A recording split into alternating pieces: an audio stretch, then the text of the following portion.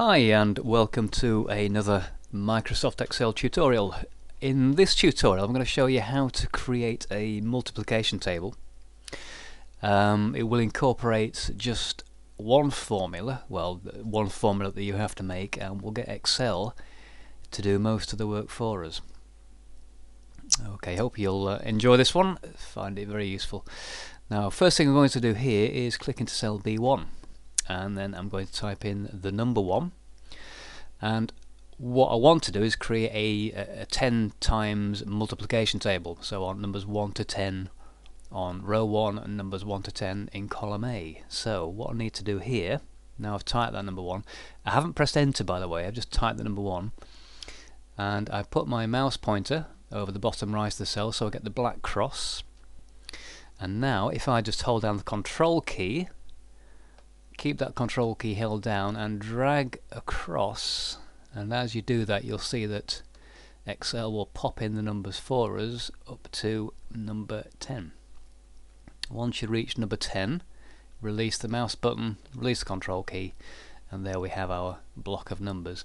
Now don't deselect just yet, because we still need this block of numbers, or this row of numbers, and what I'm going to do now is simply copy that row, because it's already highlighted for me.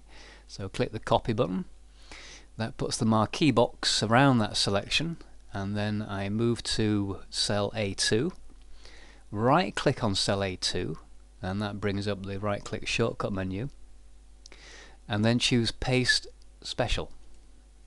Okay, the paste special dialog box appears, and down at the bottom right you have an option that says transpose, and you tick the transpose box, click OK, and there we are. It puts that same set of numbers 1 to 10 down in column A from A2 down to A11 in this case.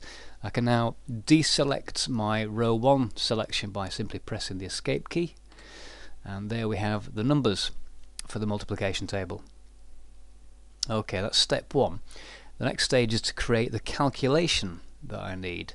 And so to do that I'm going to click into B2, press equals on the keyboard. Remember, pressing equals tells Excel that whatever follows will be part of a calculation, and then click on to the first cell reference that I need, which is cell B1. Okay, and I'm going to make a modification to this cell reference, and I'm going to use an absolute reference, but I only want the formula to lock onto row 1 in this case, and what I do here is press the F4 key. Now if I press it once, you'll see what happens. It puts a dollar sign around the B, or between the equal sign of the B, and also between the B and the 1. What that does, it locks that cell reference to B1. I don't want that to happen, I just want it locked onto row 1 for this first part of the formula. So if I press the F4 key one more time, you'll see there it changes to equals B $1, and the dollar sign indicates that whatever follows is locked. So if I copy that formula around, the row 1 will be locked in that formula, or that part of the formula. Okay, so the second part of my formula is to complete the multiplication. So I press the star sign on the keyboard, or the multiply key, and then click onto cell A2. Now here I want to do the opposite of what I did on the first cell reference, which is to make it $A2. Now to do that, press F4 once, puts the dollar signs around the letter and the number. Again, just the number. One more time, just the letter. So pressing F4 3 times, I end up with $A2, which is perfect. So now the column is locked on the second part of that formula, and that's the hard part over with. That's the only calculation, or the only formula you will need to create for this little example. So what I'm going to do here is click on the little tick there, and we're done. And Excel is telling me that 1 times 1 is 1, which I'm not going to argue with. Looks okay to me. Now the next part is obviously to populate the rest of this table, and to do that what we do is we make sure we have B2 highlighted, the first formula, click copy.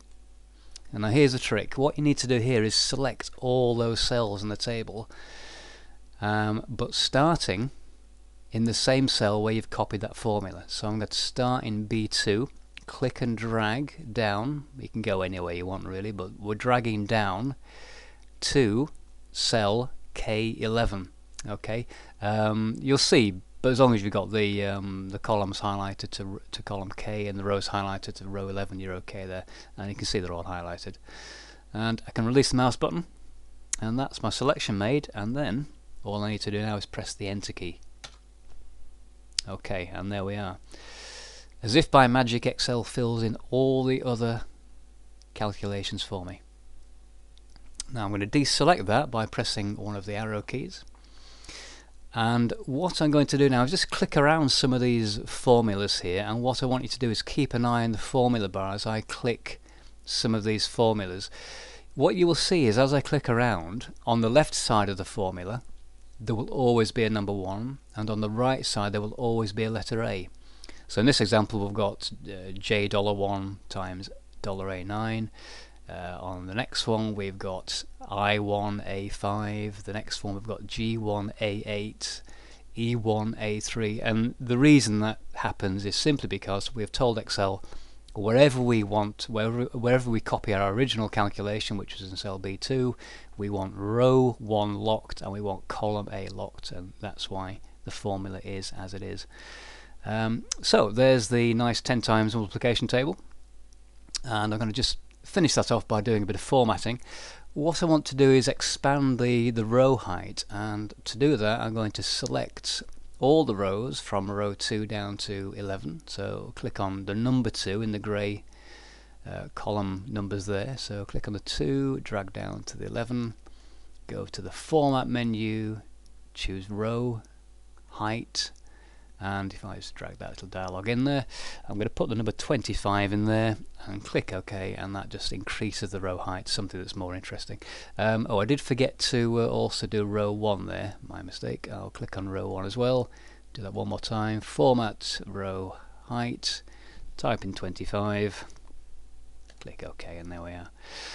Now the next stage is just to tidy up the display of the numbers. I'm going to select all the cells there from K11 back up to A1, go to Format Cells, go to the Alignment tab if you don't already have it selected, and in these horizontal and vertical drop downs we want to choose Center on Horizontal and Center on Vertical. Click OK, and as we go back to the spreadsheet you will see we now have it, all the numbers nicely centered. I'm going to increase the size of those numbers as well, so I'm going to go to my font size drop down and choose 18. Increases the number size there. I could probably make them bold as well, make them stand out even more. And then the last thing, I'm going to add some colour to the table.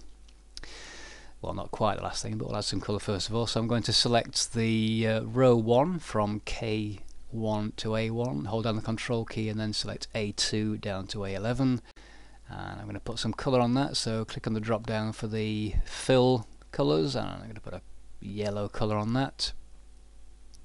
I'm also going to put a grid across the spreadsheet, or across the cells with a value in, by highlighting again all the table, or the multiplication table. Click the drop down for the borders and choose the all borders option, the grid button there. Click on that and it puts the grid on. And one final thing perhaps is to just highlight the middle value there, or the middle diagonal, which sometimes you see on multiplication tables, and to do that I'm going to click the number 1 in cell B2, hold down the control key, and I'm going to go down diagonally like so, right the way down to 10 times 10, and then click on the fill options again, choose sort of a blue colour there. I'll let you choose your own if you want. Click away anywhere, and there we have the finished table. Now, as a final little trick, what you can do if you want to have lots of different multiplication tables, maybe use different values. I'm going to actually I'll do a couple of things here. If I double click on the sheet tab there, I'm going to put 1 to 10x, press enter, and I'm going to copy the whole sheet. And to do that, if you click on the grey button, which is to the left of the letter A and above the number 1, just click on that, highlights the entire sheet, copy that. I'm going to now go to sheet number 2, and I'm going to paste that original spreadsheet into sheet 2. We get a duplicate. Now what I can do here is click into cell B1, type the number 11, put the mouse pointer on the bottom right, hold down the control key, drag across again, and this time you will see we get numbers 11 to 20. I'm going to copy that, right click in cell A2, choose paste special, click transpose or transpose option, click OK, press the escape key to deselect, click into A1 just to deselect the whole lot, and there we are. We have multiplication table from 11 to 20. I can come down to the sheet tab, double click, put in there 11 to 20 times, and so on and so on. And there we are. So if you ever want to know what 18 times 18 is, there we are, 324. Very good. I hope you find that useful. Thank you for watching, and I'll see you in the next video.